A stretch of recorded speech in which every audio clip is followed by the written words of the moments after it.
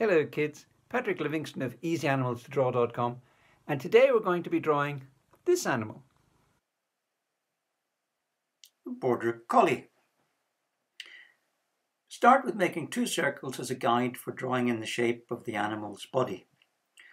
Begin by drawing 4 marks to show the size of each circle.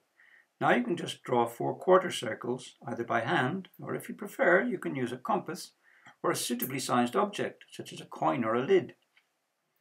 It's not so important to get your circles perfectly round though. Don't worry about that so much, as they're only there in the beginning to guide you and to keep the proportions of your animal correct. It's these proportions that make the difference between a Border Collie and a boxer dog. You will be erasing these guidelines at the end of the drawing, so if they're not perfect, it will not show in the final drawing. The circle for the shoulders should be a little bit bigger than the circle for the hips. How much bigger or smaller will help show the correct shape of your collie and make sure it looks collie-like.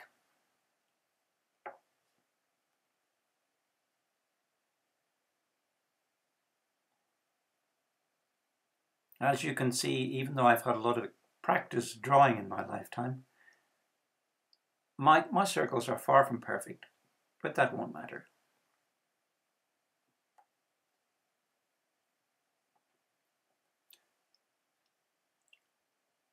Time now to draw the 3rd circle.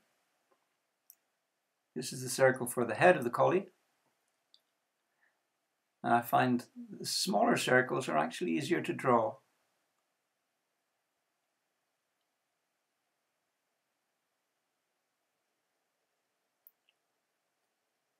Notice the distance between the circle for the head and the circle for the shoulders, and the distance between the circle for the shoulders and the circle for the hips.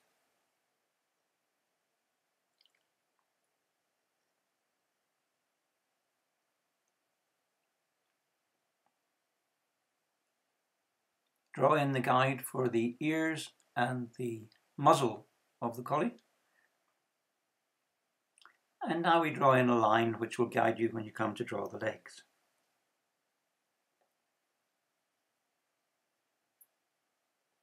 Likewise, the hind legs.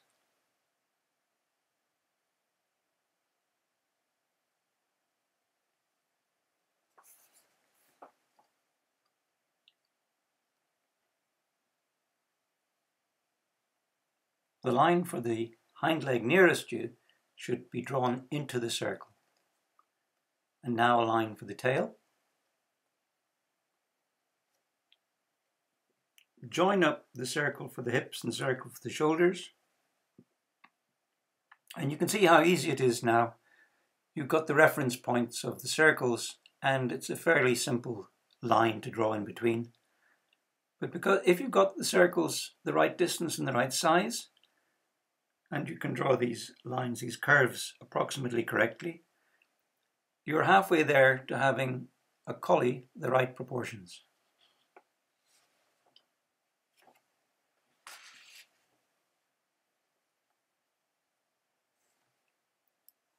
Time now to start drawing your collie. And the first thing we're going to draw in is the eye.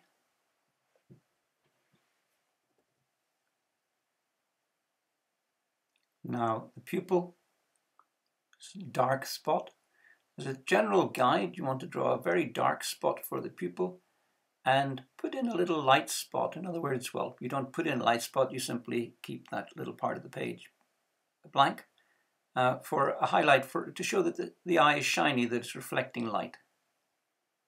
But you know, you can do that at any stage. If you have to, you can even go over it with a rubber to get back to white paper. Now I'm drawing in the ear. Each dog type has a distinctive kind of ear, and the collie's is floppy but sits up a little bit.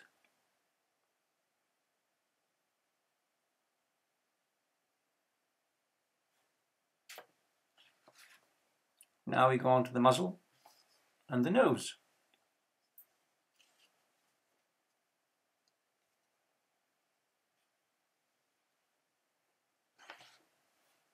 And the beginning of the mouth and the top of the nose, or muzzle, sorry. Top of the muzzle. And the front of the collie, the coat, the fur is quite ragged, whereas it's much smoother on the back.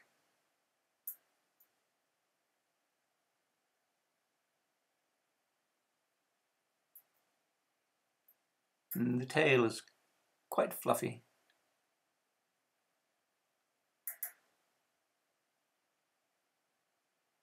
And the back of the hind legs also has got quite a lot of fur, quite a lot of hair, quite rough hair.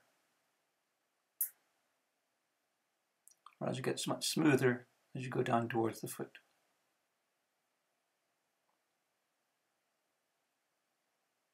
Don't forget to add the claws in.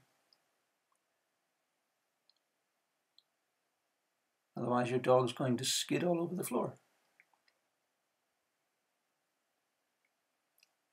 Draw in the second hind leg behind the first.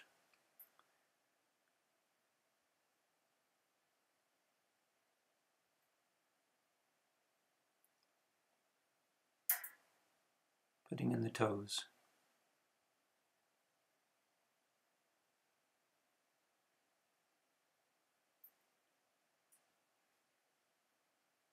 Notice how ragged the hair of the dog is along its belly and behind its front legs.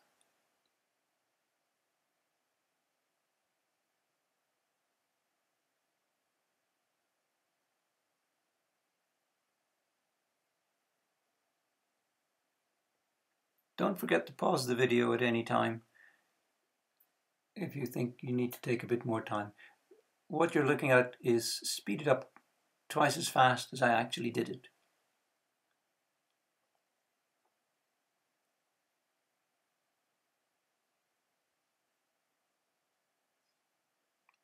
And there you go, you've got your outline. So go back in, and if you like, you can either leave it like that, or you can go back in and remove all the drawing guides with the rubber. And of course, in doing so, you're going to rub out some of the lines that you want to keep. That's just the way it goes. That's always going to be the case. So, you know, it's like they say, you can't make an omelette without breaking eggs. So just go back in, rub it out. Don't worry too much about if you rub out some of the lines you want to keep. Just go in. You'll see a trace of them. You'll see the trace of them still there, and it's much easier to draw them back in second time around.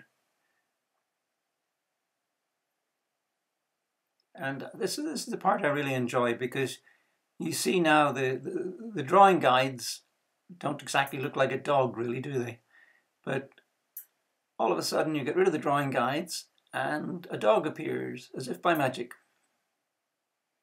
This is one of my favorite bits of doing a drawing like this. Go back in and restate those pieces that were removed accidentally.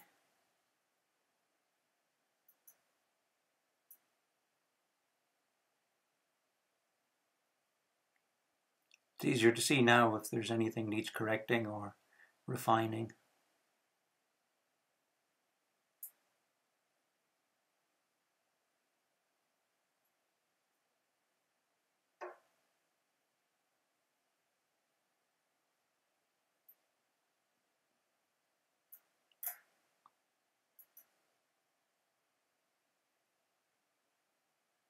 And I think that's about it, really, for the outline.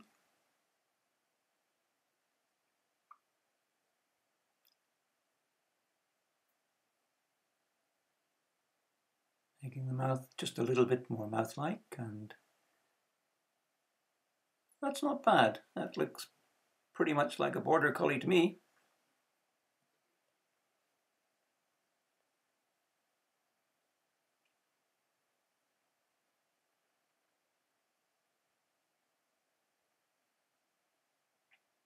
Now we come on to the shading stage.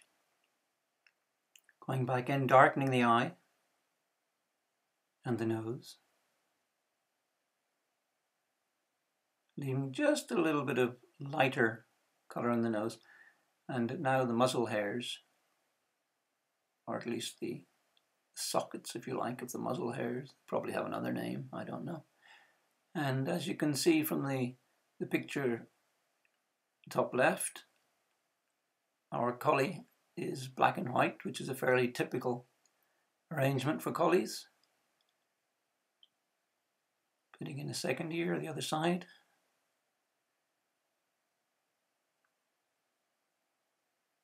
Shading the tip of the ear where it folds over. And remember, the shadow underneath is going to be darker because it's in shadow underneath in the inside of the ear. It's the same shade, it's black, like the top of the ear, but it gets less light because the ear is shading it.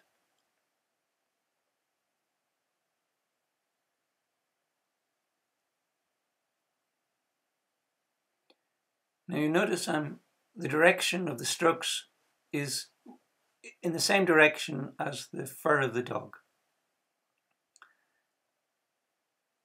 This is important because it helps create the illusion that you're drawing in each hair.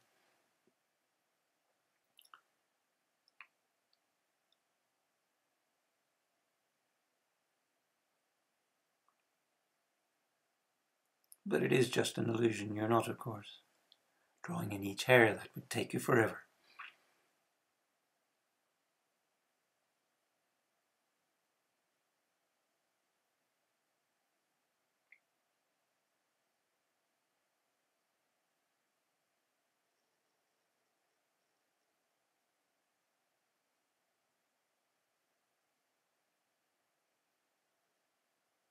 And you'll notice that the finished dog, this dark patch on the back of the dog, I'm not going to make it completely solid. I'm going to give some indication that the coat has a little bit of shine to it by varying the shades of grey. You see there are bands coming down. This gives the illusion that the coat is a little bit shiny.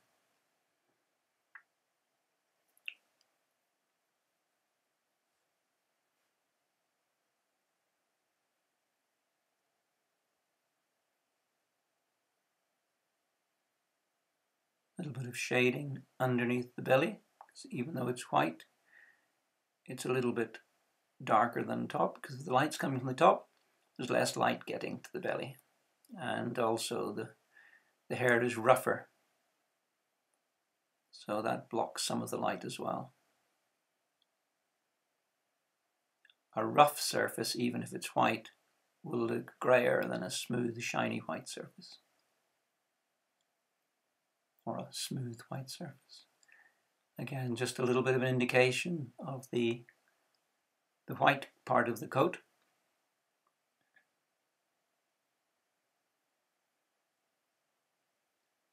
And now to add a little bit more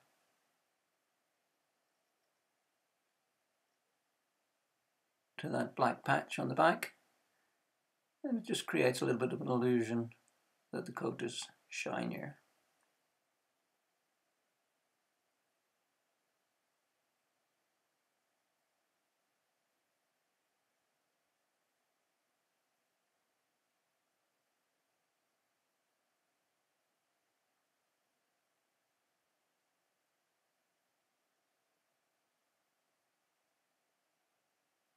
Restate the mouth a little bit, give it a little bit more focus, a little bit more emphasis, because a lot of the character of the dog is around in the head and the mouth and the eyes. Add a few claws.